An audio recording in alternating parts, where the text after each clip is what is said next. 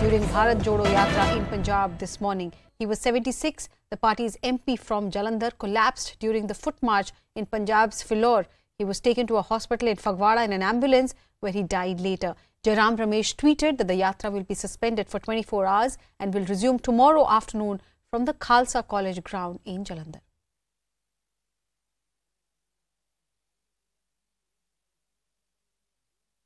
Tomorrow, it's I think that last rasam, antim sanskar. I think in my view, it's not. I have not spoken to Rahul ji till yet or his team, but I think what we all feel ki after antim sanskar tomorrow will start the yatra. But till antim sanskar, yatra will be suspended. Party के लिए भी तो थोड़ा सा है, party के लिए तो बहुत नुकसान है।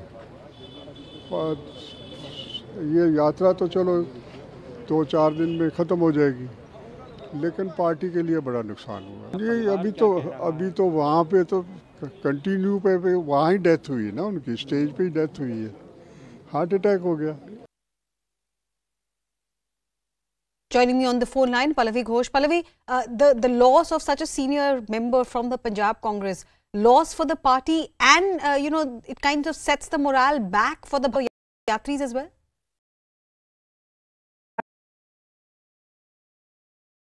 Southern states where the Congress party had done pretty well for themselves, but it would be seen as a huge setback both in Lok Sabha and of course the Congress is still not very sure that if there are by-elections held over there, whether they can come back. That's also a state where the Aam Aadmi Party is completely surging ahead.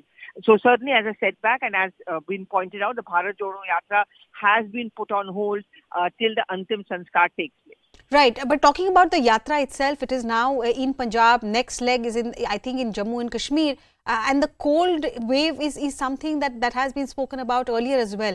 Given the temperature conditions and given that a part of the Congress's Bharat Jodo Yatra has succumbed, will this question be asked whether the weather conditions should be kept in mind?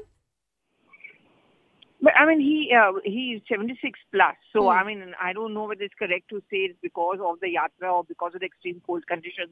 But certainly those precautions are being taken. In fact, during the time when the yatra takes a night halt, the containers do have a 24/7 doctor on board. Periodic checks are also done. Those who are 70 plus. I remember K.C. Venugopal, for example, had gone in for a complete health checkup.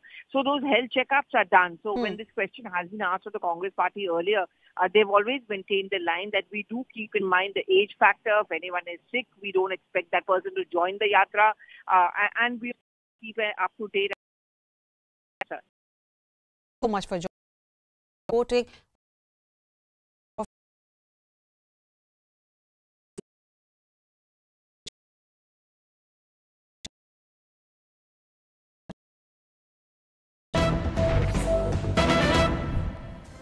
This is breaking.